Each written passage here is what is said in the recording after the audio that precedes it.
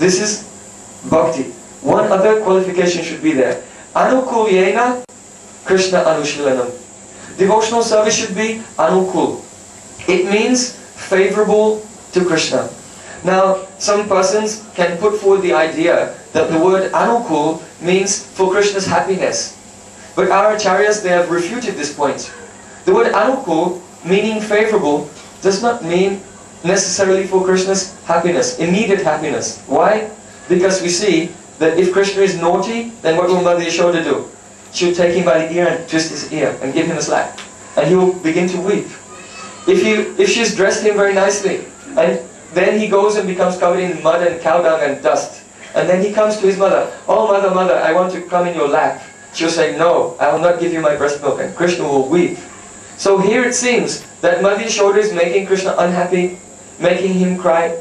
Krishna wants to drink her breast milk, but what will she do? She will put him down and go and save the milk which is boiling over on the stove. Why? This makes Krishna unhappy. No. Here bhakti means not for the immediate happiness of Krishna, but for his benefit. Mother Yashoda thinks, if I will give some chastisement to Krishna when he's naughty, then I give him some discipline, then when he grows up he'll be a very good character. But if I don't chastise him and give him discipline, when he grows up, he may become a dacoit or a thief or any bad character, he may become a rascal, a scoundrel, and he'll be very upset. So I'll have to control him and discipline him. Oh, I'll have to save the milk from boiling over. Why? Because Krishna likes to drink my breast milk, but he also likes kheer, sweet rice. He likes to take a rubbery and he likes paneer. He likes yogurt and butter. I cannot make yogurt, butter and cheese from my breast milk. So I'll have to put him down and save the milk from boiling over, so that I can make all of these things for the benefit of Krishna. So we see on the other hand, Srila Vishwanath Thakur gives an example, that when Krishna was in the wrestling arena of Kansa, in that Ranshala, he began to fight. Krishna and Balaram Prabhu fought with Chanura and Mustika. At that time, those powerful wrestlers, they were trying to kill Krishna and Balaram, and they would beat them with their fists and try to crush them. So when Krishna was beaten by the fists of the wrestlers, at that time he was very happy because he was in a mood for a good fight. So this gave happiness to Krishna. But is it bhakti? It can never be bhakti, because their intention is not to benefit Krishna, but rather to kill Krishna. So the conclusion is that anukul, favorable, the word anukul means pratikul bhav rohita. That this service, which is under guidance towards Krishna, should be pratikul bhav rohita. It should be rohit, that means completely devoid of pratikul bhav, any mood of animosity or enmity, or any mood against or opposed to Krishna. This is the meaning of the word anukul. So, anukul yena Krishna anushilanam bhakti uttama. One thing more. Anything which is not life, कोई चीज है प्रतिकूल तो नहीं है, अनुकूल भी नहीं है, तो what should you? So, if there's something which is an inanimate object, has no life, like a tree or a rock or a stone, this has no mood against Krishna. So will it be bhakti? No. Therefore, Rupa Goswami Pad, he had to use both words, anukul yena and Krishna anushilanam. The anukul yena indicates there should not be any mood against Krishna. And at the same time, there should be Krishna anushilanam. Chesta. There should be chesta. Positive endeavor.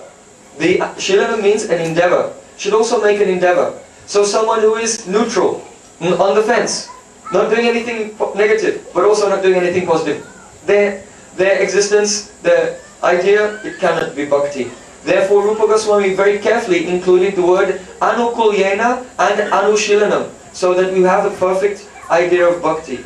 If this is called the swarup lakshan of bhakti, or the intrinsic form of bhakti, the intrinsic nature of bhakti has been defined by the line anukul yena Krishna anushilanam. But unless the tatastha lakshan, or the marginal characteristic, the extrinsic characteristic of bhakti is also present, it may be called bhakti, but it will not be called uttama bhakti. That bhakti which is uttam, ut means above and tama means darkness.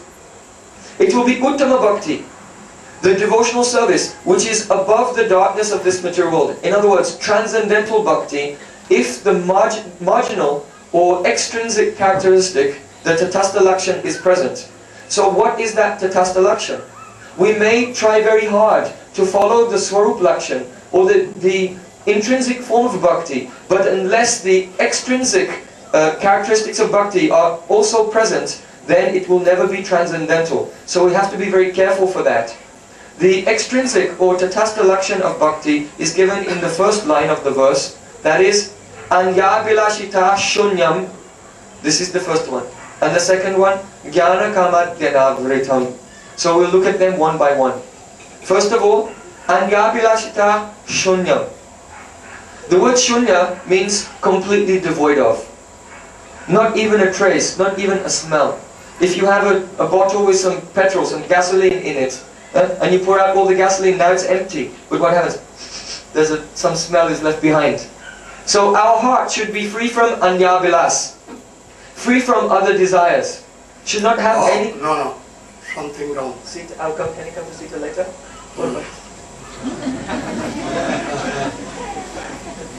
So it should be free from Anyabhilas, other desires. That means in the heart there should not be any desire. But even if all desires come out, even the smell should not be left behind. Completely purified of other desire. Only the Vritti of Swarup Shakti, the essence of Samveta and Hladini Shakti, can take out everything that there's no smell of any other desire at all. So here, Anyabhilashita Shunyam means completely devoid of any. Anya means other, Abhilas means desire. So Anyabhilas Shunyam. But there's a little suffix here on the end of the word. Anyabhilashita. Why did Rupa Goswami Pad give this suffix on the end of the word? Why he could not tell Anyabhilash? So this is the very cryptic question. Why does the verse say this? Why not Anyabhilas Shunyam? Why Anyabhilashita Shunyam? Why? Oh, it's a very difficult point. But our acharyas, such as Srila Vishwanath Thakur, have cleared it very carefully. First of all, we should understand that this pratyay, this suffix on the end of Anyabhilas, indicates that it means having the quality at the time of one's natural disposition. In other words, one should have the quality of being completely devoid of all other desires when one is situated in his natural disposition. So this is quite a complex point, but by an illustration we can understand it very easily. If a person, they never ordinarily ask Krishna for anything at all, but at a time of great danger, if a calamity will come, if a life-threatening situation will come, it like Draupadi, such as Draupadi. When Draupadi was in the council of the Kauravas, and Dushashan, he came and he wanted to rip off her sari and make her naked in front of everyone. At that time, Draupadi was very helpless. At that time when Dushashan was tearing away her sari, she raised her hands in the air and called out, "Hey Govinda, hey Gopal, Rakho Sharan Apto Jivanahari. Oh Krishna, now my life will be finished. Please, I am taking shelter of you, please save me." And what happened? Krishna appeared there in his Vastra avatar, in his sari incarnation. He became the sari of Draupadi, and Dushashan was pulling and pulling meters and meters and meters of cloth. His arms are as powerful as 60,000 elephants. But he was pulling and pulling until those powerful arms became tired and the sari was piled up to the ceiling. But still the sari was still coming and it never came to an end. So Krishna appeared and as the Vastra avatar, Draupadi's sari incarnation, to save her. Now someone may say that if bhakti is the cultivation of all endeavors which are for the benefit of Krishna, then Draupadi is not doing bhakti. Why? Because she called out to save her own shame, to protect her own shyness. So she has broken the definition of bhakti. So can we say this? We cannot. Why? Because in ordinary circumstances in her life, she would never think of asking Krishna for anything. She only wants to serve him. But when she was put into this very dangerous, life-threatening situation, at that time, to call out to Krishna, "Oh Krishna, please save me." This is not a breach or an interruption in one's bhakti, because it's not in one's nature. It is not one's nature. Srila Gurudev gives another example. Once upon a time, there were some boys playing in the forest, and they thought they would play a joke. So they began to scream, "Help, help, there's a tiger coming." So the men in the village took their weapons and ran out there. And when they came to fight with the tiger, all the boys were laughing. And they saw it was a trick. Actually, there's no tiger there. Then, on another day, again, they thought they would play the same joke. Help me, a tiger's coming." And then they came running there, but there was no tiger. But then one day came, and a real tiger came. And then the boys called out, help us, the tiger has come." But the men in the village, they thought, "Oh, they're playing a trick on us again," and they didn't go. Why? Because those boys, they were not in danger. Yet they were in the habit of calling, "Oh, please come and help me." It was their habit. So at one stage, then no one came to help them. So for that person, it was in their nature to ask for help, even though there was no dangerous situation. So that person is not, they have Anyabhilasita. It is in their nature that in a natural condition, they have other desires. So Rupa Goswami Pad said, Anyabhilasita shunyam, that because devotees in this world, especially the sadhak, he has some connection with his body. At the time of danger, he's bound to call out to the Lord. Yet, the Lord will not consider this to be a break in his devotional service. And therefore, to accommodate that instance, to accommodate that situation within the definition of bhakti, then Rupa Goswami Pad gave the suffix sita and wrote Anyabhilasita shunyam. Is it clear? Srila Gurudev said if there are any questions, if someone does not understand, they can raise their hand. So Anyabhilasita shunyam jnana kamat gyanavritam. This is the beauty of the definition of Srila Rupa Goswami, that his definition does not have the fault of ativyapti or avyapti dosh. Ativyapti dosh means his definition is not too broad, that it will include things which are actually not bhakti, such as the fighting of the beating of the wrestlers against Krishna, which gave Krishna happiness. And avyapti dosh means that his definition is not too narrow, that it will exclude something which will be included in bhakti, such as Madhya Yashoda's putting Krishna down and making him cry, or Draupadi's calling out for help when she was being disrobed by Dushashan. So this is the beauty and perfection of Srila Rupa Goswami Pad's definition, that it has no ativyapti dosh, the defect of overextension of the definition, and avyapti dosh, the defect of underextension of the definition. Now, jnana kamat gyanavritam. Bhakti should not be covered by karma. What does karma mean? Karma means activities prescribed in the Vedas. So what is prescribed in the Vedas? You have to eat, you also have to breathe, you have to take a bath. There are so many bodily necessities that we'll have to do. In Vedic society, if your parents pass, do the pinda, offering some oblations for your deceased forefathers. These are different types of karmas given in the Vedas. So should you give up all of these things? Should it be karma jnanadi shunyam?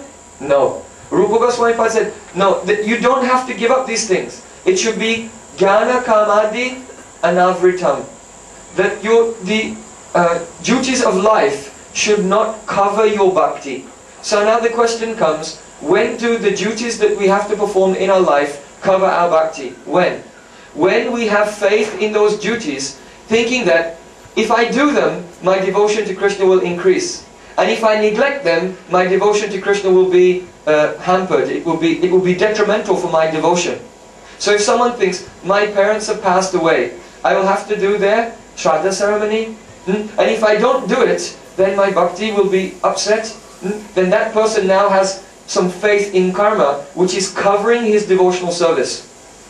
And if he thinks, if I don't do it, it will disturb my bhakti. If he thinks, if I do it, then my bhakti will increase. This faith in karma, or prescribed duties of this world, is a covering of bhakti. So what is the prescription? Oh, we'll have to take a bath, we'll have to eat, we'll have to breathe, we'll have to do some duties in society. Sannyasis, brahmacharis, these are also duties that we'll perform. But we will not think that, oh, if I don't offer the, then this will destroy my bhakti. In other words, Krishna explained in Gita, Kamani evadikaraste na phaleshu kadachana ma karma phala hetuvo maste sangostra kamani. Hey Arjun, you have a right to do your duty, the cause of the results of your activities. Don't think that you are the enjoyer of the fruit of your activities. So if a person, a devotee in this world, accepts some duties in life, but in a mood of detachment, being detached from them, it will not cover his bhakti. So karma. Now gyan. Gyan means knowledge. There are three types of knowledge. Tvam padartha gyan, tat padartha gyan, and brahma jiva aikya gyan. First, tat padartha gyan. Knowledge of what is God. Krishna is the Supreme Personality of Godhead. This is knowledge. Krishna is Sarva Shaktiman. He has all potencies. Internal potency, external potency, this world, and Tatastha Shakti, from which the living entities have manifested. He has the power to make the impossible possible and the possible impossible. From him, in a moment, he can create millions of universes and destroy them again. And in a moment recreate them again, so quickly you did not notice the difference even. Krishna is so powerful. This is knowledge of God. That is called Tat Padartha Gyan. Another type of knowledge, Tvam Padartha Gyan. Knowledge of ourselves. Who am I? Am I God? No, I am not God. Am I the absolute truth? No. Who am I? Krishna said, Mamaivangso Jiva Loke Jiva Bhuta Sanatana. Every living entity is my separated part and parcel. The living entity is eternal. He has no beginning, middle and end. And by Swarup, by constitution, Jivera Swarupai Krishnera Nityadas. Every soul, by constitution, is a servant of the Supreme Personality of Godhead. This is called Tvam Padartha Gyan. Now the third type of knowledge, Brahma Jiva Aikya Gyan.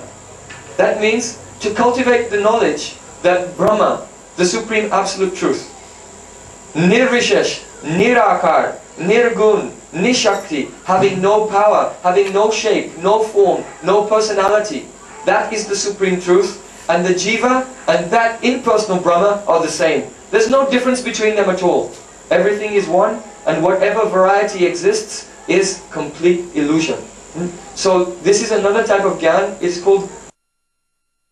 Of these three types of knowledge, Tat Padartha Gyan, knowledge of God, and Tvam Padartha Gyan, knowledge of the soul, these two types of knowledge do not cover bhakti. In the beginning, we'll have to have this type of knowledge. When bhav is mature, at that time we can forget. But in the beginning, this knowledge is essential. Sambandha Gyan, Sadharana Sambandha Gyan. A general or common knowledge of the relationship between the soul and God is important. And therefore, in the beginning, it will not cover bhakti. But the impersonalistic knowledge that no, we are not individuals, and there's only oneness, just like light, and nothing else exists, and we are that light, I am God, you are God, we are all God. In that light there is nothing, so ultimately God is nothing, and everything is nothing, like Shunyavad. And voidism. This knowledge is very dangerous, and it will be an obstacle, and it will cover bhakti. It will not allow bhakti to manifest itself.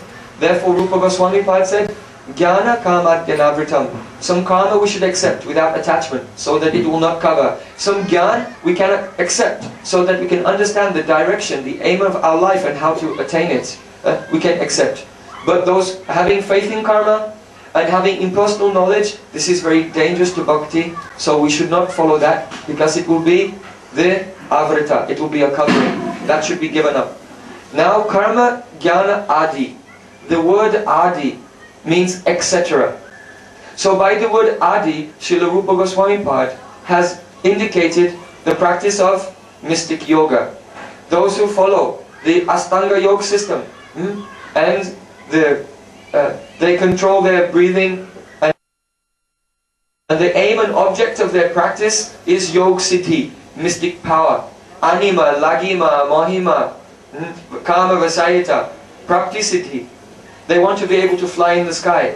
They want to be able to reach out and pick an apple from the other side of the world. They want to become lighter than air or smaller than an atom so they can enter into anything. These are mystic powers. The desire to attain, all these mystic powers is very detrimental for bhakti. So this should also be given up, these desires and this attempt to attain mystic power. Here Adi, mystic yoga system for Yoga Siddhi, but also indicates Shushka Vairagya, dry renunciation. Those who will, just leave everything and give up everything. Artificially, by force, they give up their eating and their sleeping. They become very austere. What will happen? Their heart will become very hard. And bhakti, which is very soft and sweet, will not be able to enter into that heart.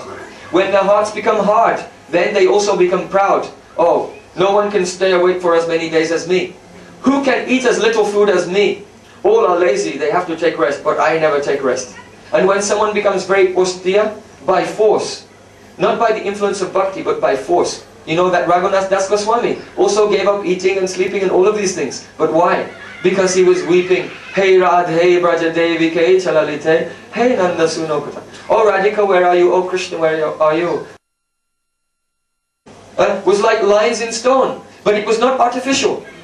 He left all the things of this world because he was absorbed in separation, love in separation from Radha and Krishna. So automatically he forgot everything.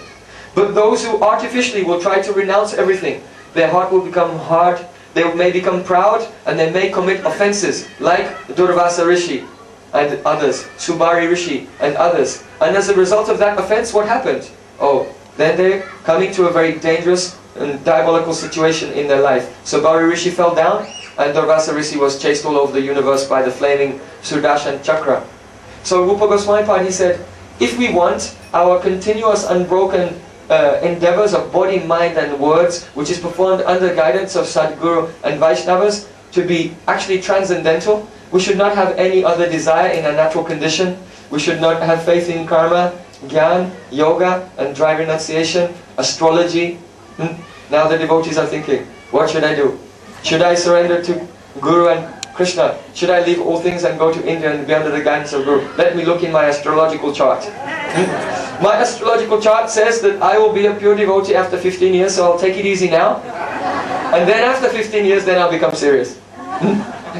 And those who have faith in astrology and these things, they don't understand. It is true that your life history is written on the palm of your hand. But those who will clap their hands in the kirtan of Sri Chaitanya Mahaprabhu, all their lives will be changed, and all their future can be finished, and Krishna will take away all their karmas, and by surrender at the lotus feet of Sri Guru, they can enter into pure bhakti at that moment when they surrender to his lotus feet. Thank you.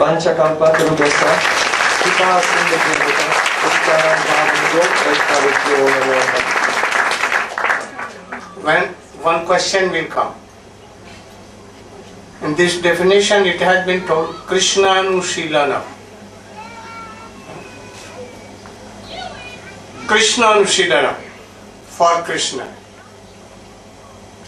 Then why to serve Guru? Shiksha Dikha, Vishambhenu Guru Seva and other parts of Bhakti. Why Sundar Gopal? Why we should serve Guru? Why Diksha and Shiksha? We should know everything done for Krishna only. Then why all these limbs of devotion? Om Jnana Timirandhasya Jnananjana Shalakaya Chakshurunmilitam Jena Tasmai Shri Gurave Namaha.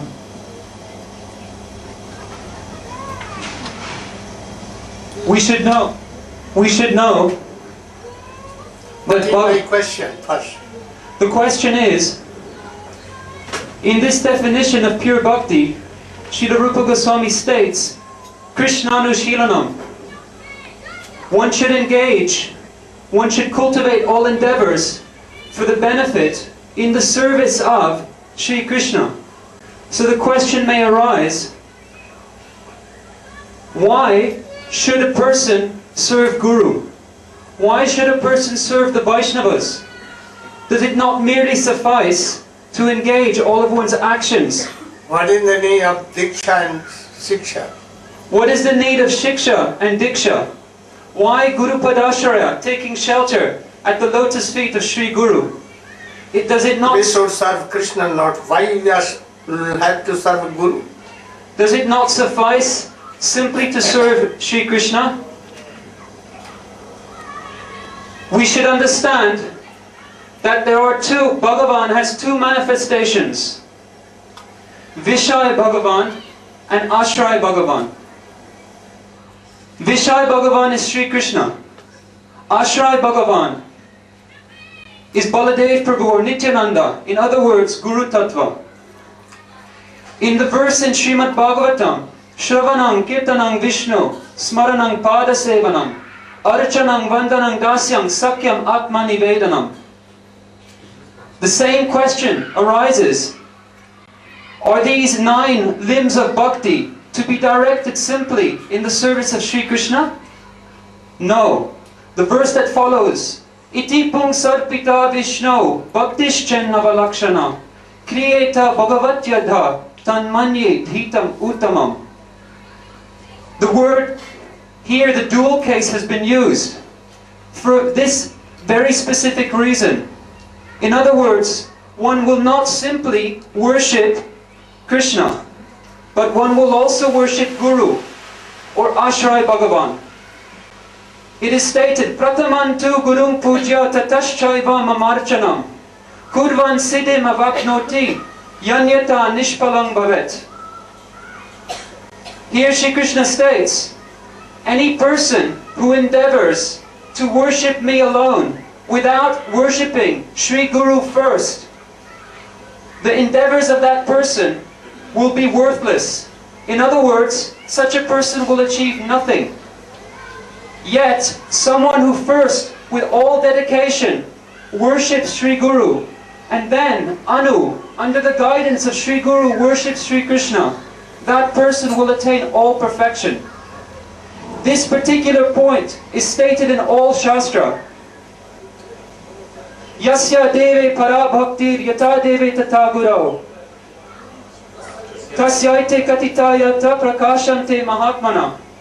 If one wishes to attain para bhakti, in other words transcendental bhakti, in other words uttama bhakti, which we've just been speaking about, what should such a person do? Such a person must give his heart unconditionally in the service of Sri Guru. Such a person must worship Guru with the same dedication, love, attention, and lack of interruption or break as one serves Sri Hari. Yasya Devi Para Bhakti. Same. You remember? This is slow. Go on. So, it is stated throughout Shastra that without worshipping Sri Guru first, one will attain nothing at all. This question has thus been answered, and any person who neglects these instructions of Shastra does so to their detriment. Vancha kalpa tarubhyascha kripa sindubhya evacha patitanam pavanebhyo. Bhakti should be for Krishna and also Krishna Sambandhi.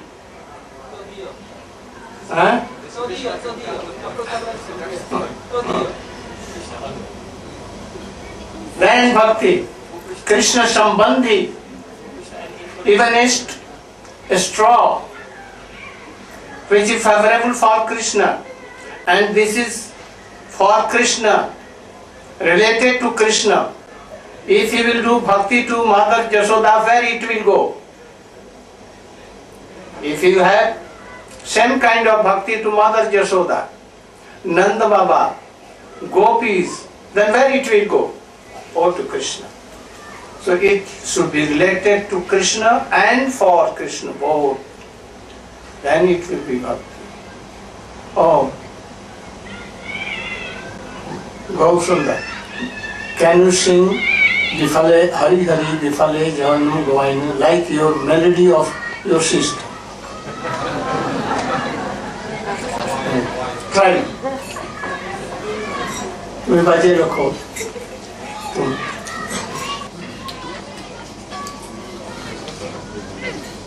You can think any question if you like.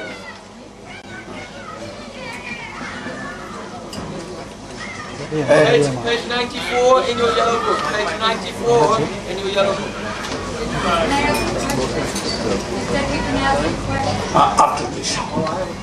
All are tired to hear. Very tired. Vilasu Prabhu has tired. By hearing.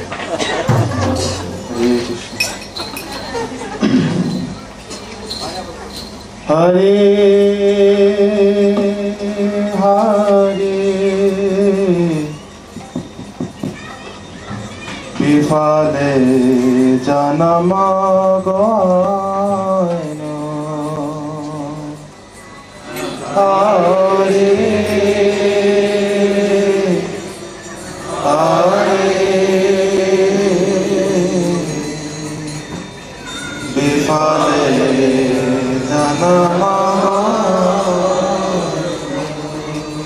Hare Hare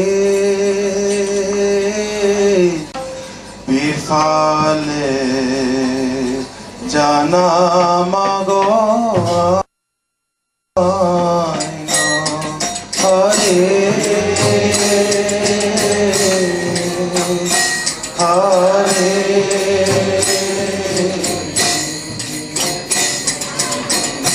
Bifale Janama Bifale Janama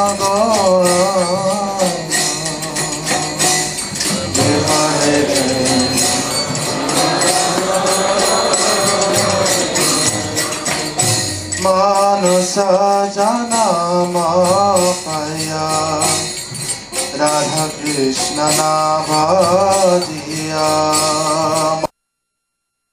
Paya Radha Krishna Hare Hare Bifale Janama Abhavananda Sutta Vishavana Sutta Jota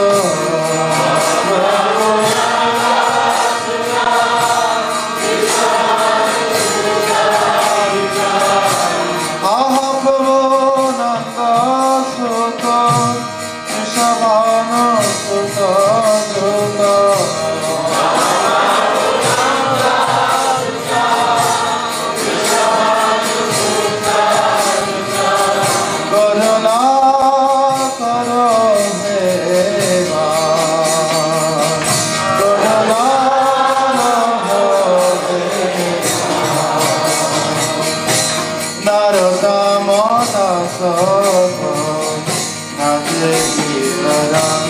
Narayana